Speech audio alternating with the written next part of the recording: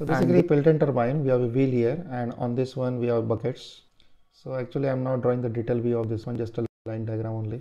So this one is a nozzle, and when it impinges on the blades of turbine, the turbine blades will rotate. So when the kinetic energy is impinges on this one, so only energy available in this one is kinetic energy, and further this is preferred at high head and low discharge with a low specific speeds. So we'll define the parameters here. D is called as mean diameter, so U is called as blade speed, is normally given by pi dn by 60.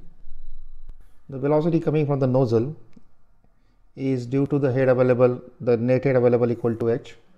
So ideal velocity coming out to be Vi equals to under root of 2gh, and h is equals to gross head minus friction head. But since there is a friction occurs in the nozzle, and due to this there is a loss of energy, so actual energy coming out from the nozzle is Va, or we called as V1, equals to Cv multiplied by under root of 2gh. Cv is that coefficient we take accounts for the losses in the inner losses due to friction in the nozzle, and the value of Cv is approximately equals to 0.97 to 0.99. One more term we introduce is called as speed ratio, which gives a relation between U and V ideal. So we have phi is called as speed ratio. Number of people use this as Ku. I will select the symbol phi, is given by U upon under root of 2gh. That is the ideal velocity ratio, and the value of phi is, you can take approximately equals to 2.47. Then we have one term is called as jet ratio. Jet ratio is basically the diameter of jet to the mean diameter, and this ratio is normally selected 11 to 14 in case of Pelton turbine. The blade use in the Pelton turbine is a symmetrical type of blade use, and the velocity is impinges at this point exactly at the center. This velocity equals to V1 and is same as, since it's horizontal velocity, it has a VW1 component, and the velocity of flow component will be equals to 0 at inlet. As the jet is approaching towards the Pelton turbine with a velocity equal to V1, in the meantime the buckets are moving with a velocity equals to U. So we have a relative velocity concept.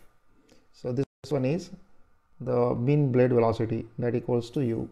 So the jet coming from this one will impinges on this one on the bucket at the speed equals to relative velocity, that equal to VR1.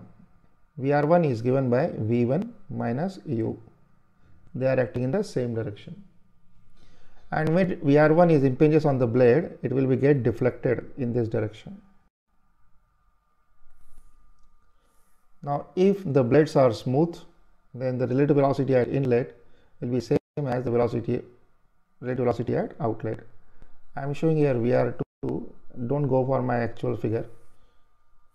So this value is called as VR2, relative velocity at outlet. Then to construct your outlet diagram, you have to first construct here U value, that equal to mean blade speed, and then with the tail of this one you join this one, so this compound will be equals to V2, that is called as absolute velocity at exit. So this V2 has two components, one is velocity of the flow in upward direction, and one is VW2, that is this component, and this component is called as VF2. So I will call this angle equals to alpha, and I will call this angle equals to beta, and this one is called as the deflection angle, which is around approximately equals to 160 degree. So this one is deflection angle.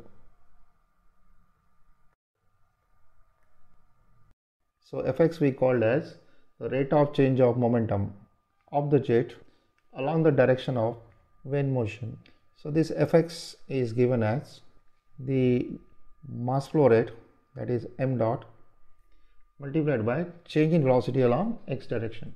So change in velocity along x direction, so initially we have whirl velocity equals to VW1, and this velocity VW2 in opposite direction. So basically is VW1 minus of VW2. We have taken this one is minus because it is acting on the leftward side. So we have Fx equals to m dot multiplied by Vw1 plus Vw2.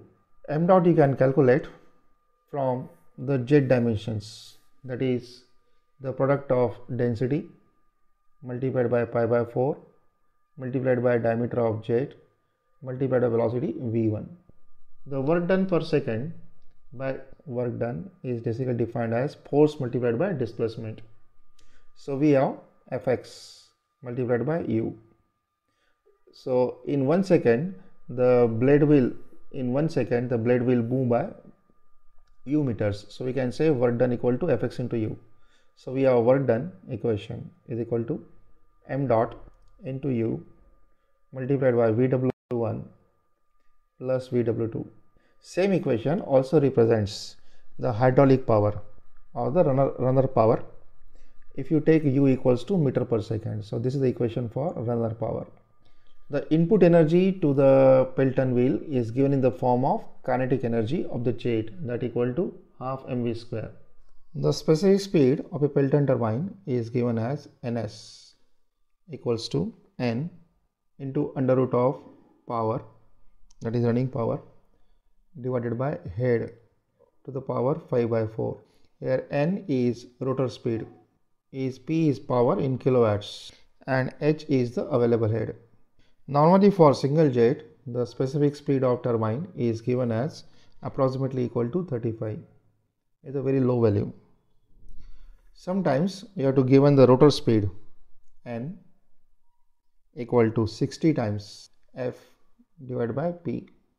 If you are given that a generator is connected to the shaft of the Pelton turbine, then you can calculate the rotor speed equal to 60 times P F upon small p, where F is the frequency of power generation. F is frequency of power generation. Is basically in India this is used as 50 Hz, that is 50 cycles per second, and P is equal to the number of poles of hydro generator. So some basic question is expected on this one. We have to calculate the net force, or we have to calculate the work done, and then you have to calculate the overall hydraulic efficiency or overall efficiency.